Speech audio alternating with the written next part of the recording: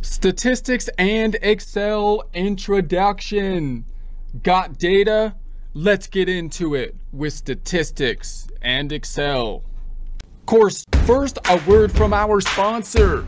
Well, actually these are just items that we picked from the YouTube shopping affiliate program, but that's actually good for you because these aren't things that were just given to us from some large corporation which we don't even use in exchange for us selling them to you. These are things that we actually researched, purchased, and use ourselves. Acer 27-inch monitor. I've been using an Acer monitor as my primary monitor for a few years now. This is the first Acer monitor that I have used after having used a series of different brands of monitors in the past. The Acer monitor has been performing well, and I'm trusting the Acer brand more and more as I use the monitor. I have a 27-inch monitor, which I think is ideal for what I do, which is, of course, the screen recording and the editing. If you would like a commercial-free experience, consider subscribing to our website at accountinginstruction.com or accountinginstruction.thinkific.com, where we have many different courses. You can purchase one at a time or have a subscription model giving you access to all the courses which are well organized, have other resources like Excel files and PDF files to download, and no commercials. Structure and intentions. This course deals with the analysis of data and statistics, emphasizing its essential role in our everyday decisions and understanding of the world. We generally have a sense that statistics, it's important, it's involved in many different things, but usually we don't have a sense of just how important statistics is and just how involved it is in many areas of our lives, including our personal decision making, our place of employment, our entertainment, our news. Let's take the news, for example.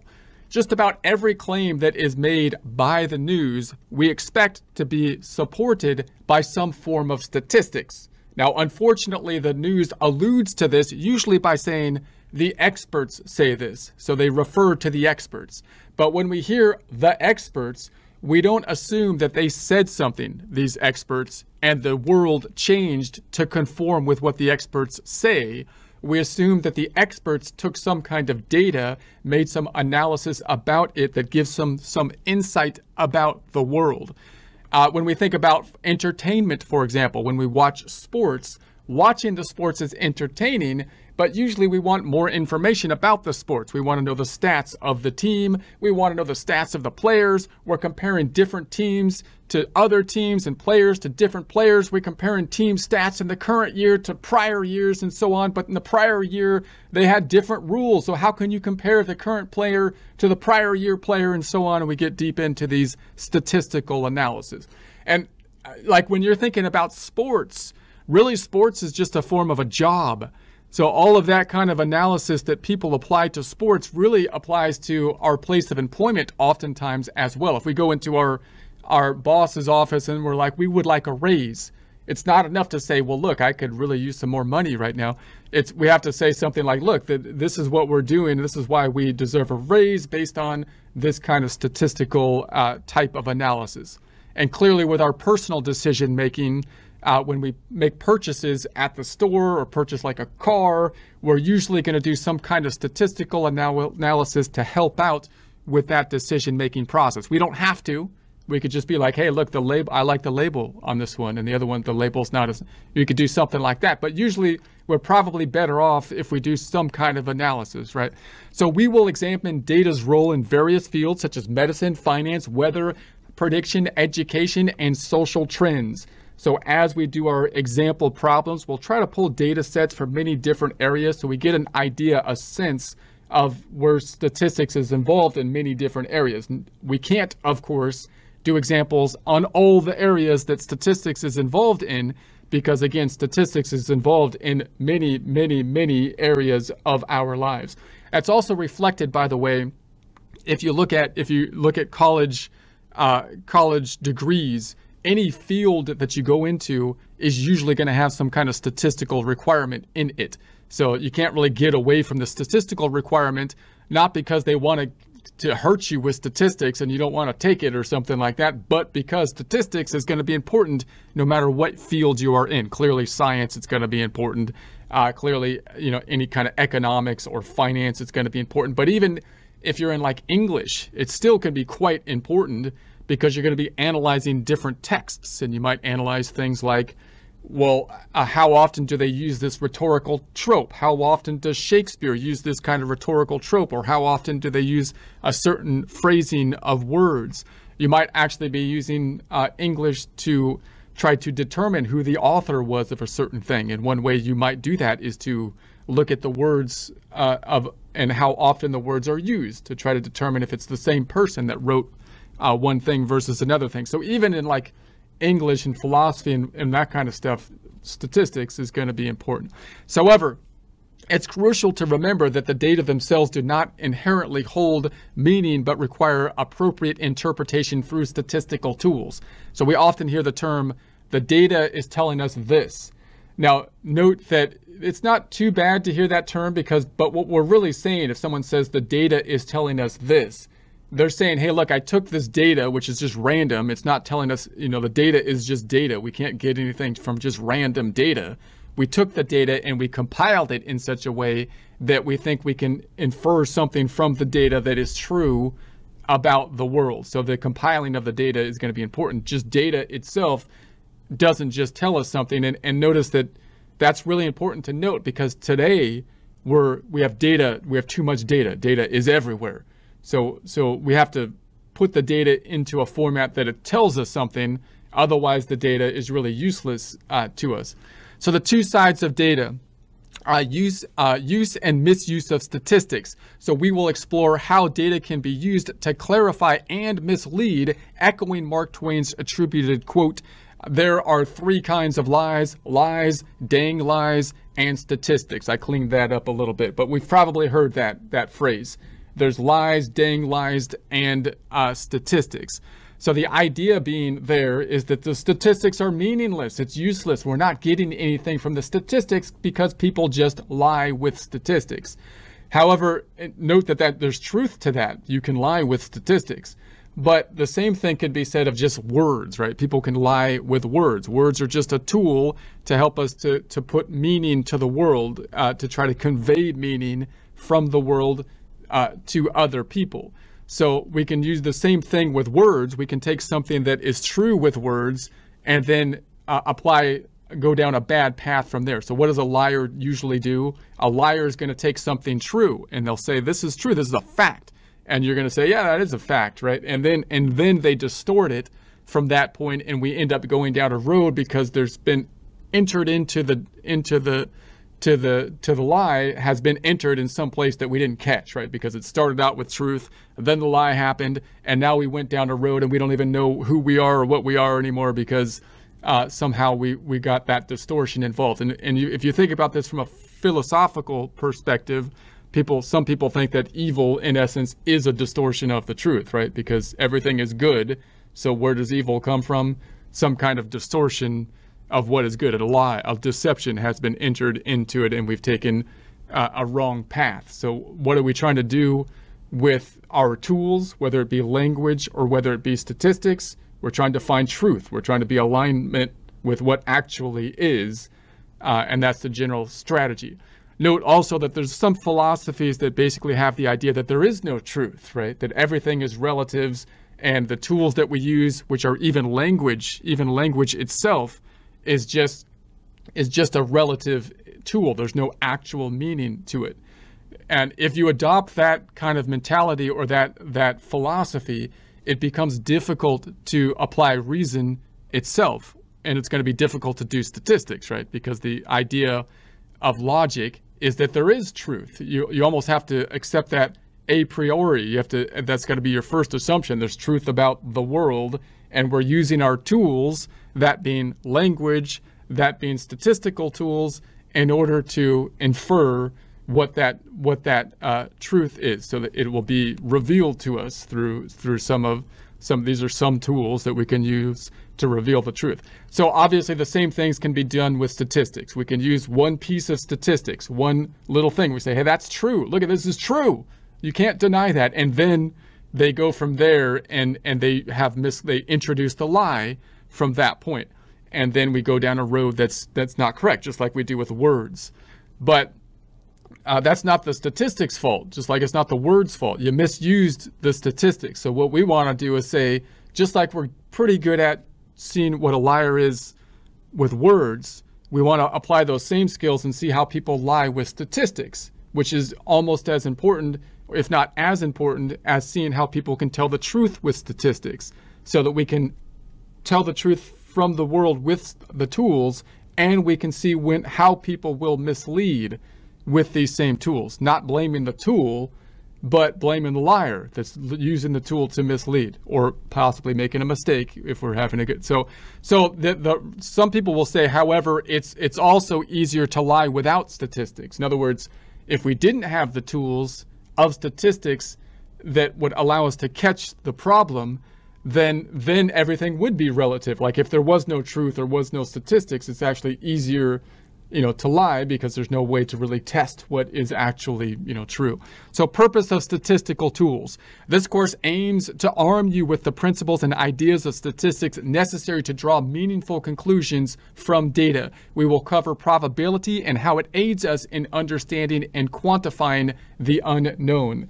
So what we would like to do is be able to apply these tools to try to be able to see when people are lying and see how we can extract truth from a set of data. Not everything can be quantified. Notice that's another thing that people often have an issue with. They take issue with and say, well, not everything can be quantifiable. But a lot of things can be, right? And the more that we can actually apply a rigorous test, in those areas, we want to be able to do that. If we can fairly measure something, we want to be able to fairly measure something, recognizing that not everything can be measured, exactly that way. But primary challenges in statistics. So you can kind of combine statistics or group statistics into two main buckets. So the one bucket, comprehensive data analysis, and the second being the statistical inference. Now, in my experience, most people, when you say statistics, kind of think about this second concept, because oftentimes they're thinking about polls, for example, election polling, or trying to find out something about a population from a sample, which is a common practice within statistics. Scientific practices often are doing a similar type of thing. We're taking some kind of sample and trying to understand the full population. The other would be a comprehensive data analysis. So in this case, this challenge involves extracting meaning from a complete data set. For example, using comprehensive records of a university's students, we might predict future performance based on incoming SAT scores and high school rank. So in other words, we might have the full data. We know all the data about the SAT scores and their high school performance. We have all the data. We're not trying to infer what everybody's SAT scores were. We have all the data. What we're trying to do is organize that data set to possibly give us some understanding about something possibly in the future, right? Such as college performance that's going to be happening in the future. Whereas the statistical inference, this challenge relates to making inferences about a larger population based on a sample. So examples include predicting election outcomes based on a poll, or predicting the average height of a population based on a sample data. So this is the one that, like, if you're trying to predict who's going to win the poll, then you can try to see what people are going to vote for, right, early. And so what you're doing is you're taking a sample and trying to infer what's going to happen in the full population. A lot of scientific analysis, if you're trying to determine something, about a population or species or something like that, or if you like the height of something or whatever, you can measure. You're going to take a sample. You're going to take a sample of the population, and then see if you can make some kind of statistical analysis about the full population. And so we'll take a look at those in the future. So course goal. Well, this course will provide you with numerous intriguing examples demonstrating the practicality and wide-ranging applicability of statistical analysis. We will look beyond the notion of merely plugging data into formulas to comprehend the logical foundation and strategies underpinning statistical reasoning.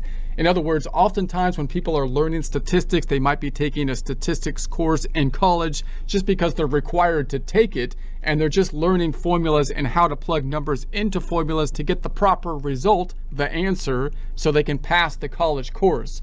The problem with this approach is that you're not really getting a deep understanding as to the why you're plugging the numbers into the formula and what are the underpinning principles for plugging those numbers into the formulas. Now, oftentimes to get a more full picture of the rationale for the statistics we're doing, we can use pictures, we can use charts and graphs, and Excel is a great tool to help us to do that. Now, it used to be that when we learned statistics, we would have charts and graphs that would be in a demonstration in like a lecture format, but then when we actually do the statistics, we're just plugging numbers into formulas. But these days, of course, we have the application of Excel, which allows us to create our own pictorial formats of the charts and graphs much more easily, and we'll try to do that as we go through our practice problem. So the other problem oftentimes is people that learn how to do formulas in Excel without understanding the math or the rationale underpinning the formulas in Excel. So Excel will actually shorten up the math, so it's even easier to plug the numbers into Excel to get a result. However, again, the problem is that if we don't understand the rationale for the data we're putting into the system, the result's not going to give us as much information that we can make decisions on as it otherwise would. So our ultimate goal is to import a genuine understanding of one of the most useful, influential, and universal modes of reasoning in today's world. So again, just noting the common use of statistics. It's basically everywhere. It's not too difficult once we understand the rationale of the statistics. And if we understand the statistics that are being used everywhere, we have a tool that really a lot of people don't have that can be used, quite often. So this understanding is becoming increasingly vital as technology continues to facilitate access to more significant data sets and advanced analysis techniques. So clearly with the internet, we're flooded with data these days. So getting the data is not the problem. It used to be, it's still a problem in some areas, but there's a lot more data. It used to be that getting the data was a lot more difficult. Now we have a whole bunch of data all over the place, and the problem often is to try to put that data in a format that we can make decisions on. Now, if we can't understand how to do that, we're going to be reliant on, quote, the experts, end quote, in order to compile the data and tell us what the data means. And I'm personally less, or I guess I'm more skeptical about relying on the experts. I would rather have some idea of what the experts are doing to, interpret the data. So, and those skills I think will be useful in everyday life. So tools, obviously we're going to be using math tools for statistics. The math is important because that'll help us to get the underpinning principles and concepts, but we'll also be using Excel. Now, Excel will allow us to use functions which shorten up the math. So sometimes it's useful to look at the equation, the math equation, because we can intuit meaning from the equation, but it's also useful in Excel to get the answer more quickly. But Excel can also be used to make those pictorial representations. Now, I just want to point out, oftentimes when we think about pictorial representations of data, many people kind of have a disparaging idea in their mind of that, as though there's someone like Einstein with his crazy frizzy hair and whatnot, the mad scientist, is able to actually do all the calculations and is learning everything just strictly from looking at a formula. This isn't true, I don't think, but this is the idea that we have. And then, in order to dumb that down, to give a, like we're children, like a picture book, they have to make an image of that to explain the genius, Einstein, to us mortal people, right? So then they make an image of the data so they can tell it to us. But that's not really how it works in practice, right? It does, even if you are the Einstein, you are often working in images as well as formulas. It's often the other way around. I mean, Einstein was actually quite good at visualizing things. So he's famous for basically visualizing what it would be like if he was falling at the same speed as a beam of light, right? What would that look like? So he actually kind of envisioned that, which helped him to formulate his mathematical formula. So it's kind of difficult to say, which came first, his visualization or the, he had this idea in his head. So the pictures are quite important, even if you're like an Einstein, right? That the point is that we want to have a pictorial representation, because the pictorial representation will tell us things about the data that a formula representation may not, and just organizing the data certainly, will not tell us, or just a random set of data certainly will not tell us. Excel, great tool for being able to do that, and many people, of course, have access to Excel now. So the ability to put some data in Excel and do some basic analysis of it can help you in any area, like I say, like your personal decision making, in your work decision making. You're comparing yourself to other performance at your job, what kind of purchases you should make, even your entertainment, when you're looking at who's the better sports player and this kind of stuff. Being able to put the data in Excel, useful. So two key terms in statistics: data and statistics pose a common grammatical question: are they singular or plural?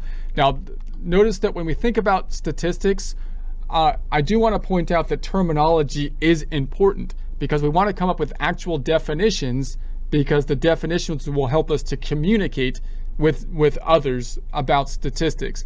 But this particular kind of issue, I don't think is as a problem for normal communication, because if you're an English speaker, the normal kind of use of statistics, I think people will understand what you're saying for the most part, although some people might get a little have their preferences on exactly how you should be using the term data when it comes to plural versus singular. So just to point it out, data, this word originates from the Latin datum, which signifies a single piece of information. Therefore, data is the plural form and is typically used to refer to multiple pieces of information. So when you think about data based on where it came from, you'd say, well, the data is the plural, and then datum would be a singular piece of data. But oftentimes when people say data, then they might be saying it's a piece of data, right? If you're saying it's one data, people might say it's one datum, it's one piece of data.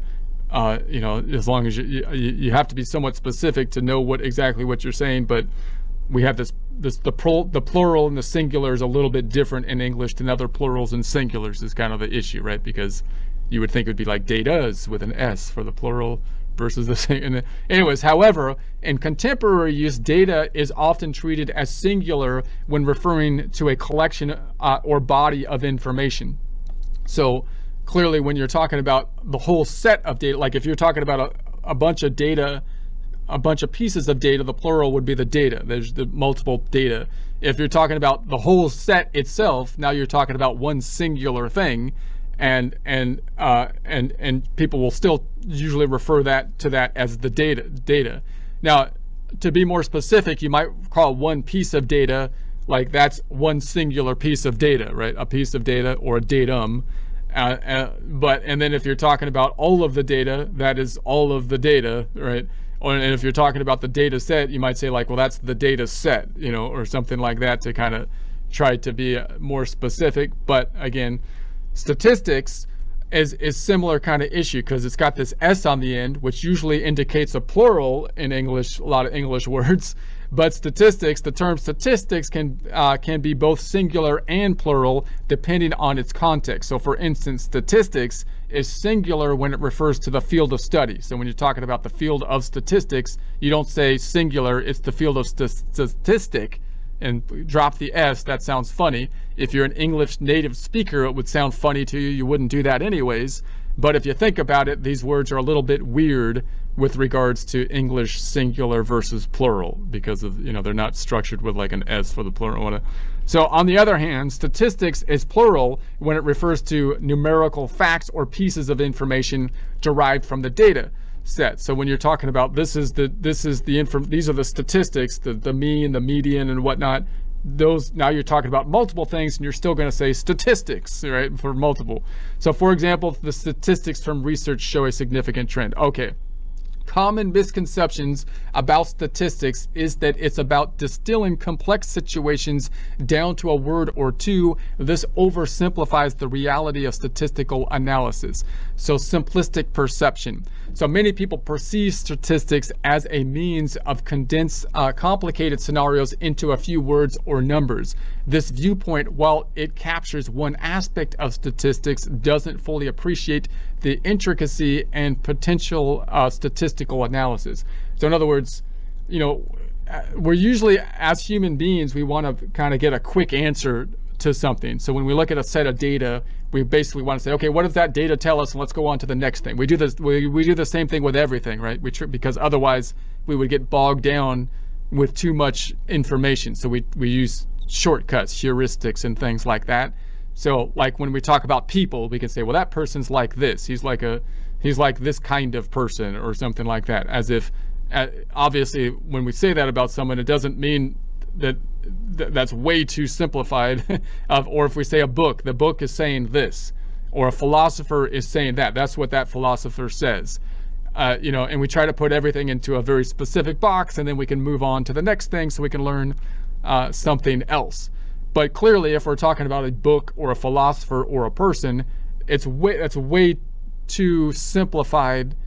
If you want to get into a more nuanced understanding. And normally the same is going to be with data. It's like a book, right? It's a bunch of information. So if you take a whole set of data that has been compiled, there are oftentimes going to be multiple stories that you might be able to compile from that data.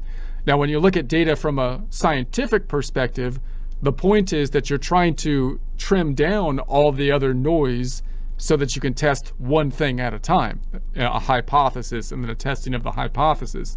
But when you're looking at just a set of data and you're trying to say what is coming from that data, there could be, I mean, multiple different stories, you know, coming from the data, right?